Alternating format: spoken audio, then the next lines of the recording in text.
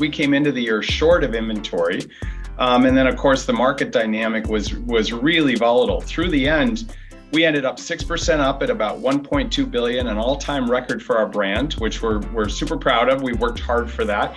But interestingly, the fourth quarter was up almost 25%. So we saw, once we were able to supply the entire market, just really strong demand. And we think that reflects our category and run. I think running has a good shot of muddling through this economy with all of the ups and downs we see. But over the last 30 years, it's been more or less recession resistant. We saw it in the dot-com bust 2 decades ago, the Great Recession.